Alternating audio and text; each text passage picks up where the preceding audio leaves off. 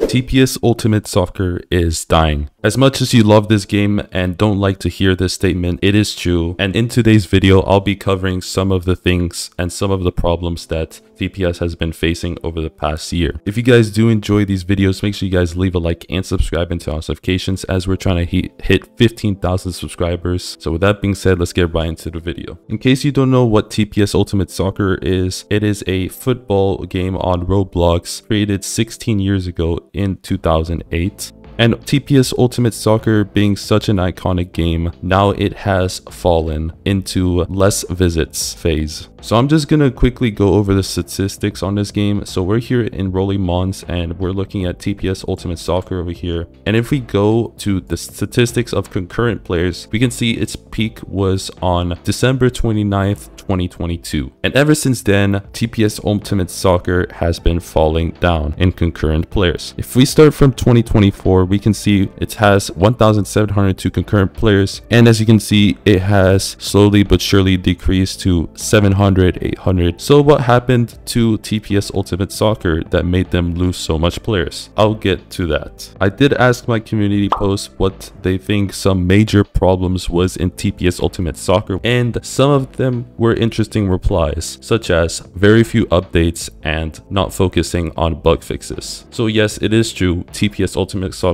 has had very few updates, and if there are any updates, they are just not fixing the bugs at all, such as React. React is still a very big problem in this game. With these problems still occurring around, YouTubers such as Shivy C, Vizuball, Hatchko, and Bara have not made TPS Ultimate Soccer content or live streams in the past few months. Some of them have just quit, or some of them may just have moved on to other games. And then there is me.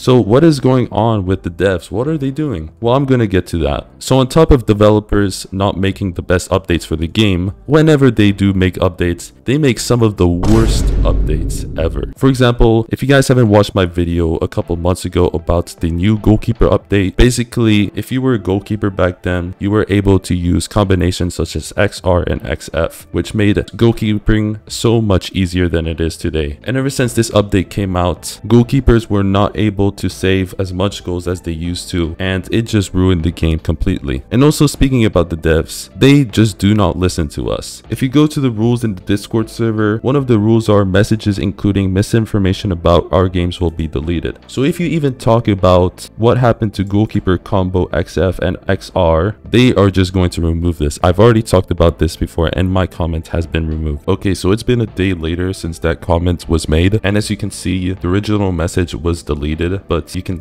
clearly see that this guy replies with, you can use DK clear plus X to use it like XF and XR, but the original question was deleted, meaning they are looking at the chat and they are deleting messages like this. It has happened to me once, so this statement is in fact true. So yes, the developer does not listen to us, and anytime soon the game is just going to keep falling and falling down as more players are going to be moving to Super League Soccer or RF24. As much as I love this game and continue to play it every day, I won't be making content on this game because there is absolutely nothing to make content on. It's just not getting any good updates, and I just play it for fun now. I play in leagues, but let me know what you guys think about TPS Ultimate Soccer. And with that being said, hope to see you guys in the next video. Peace.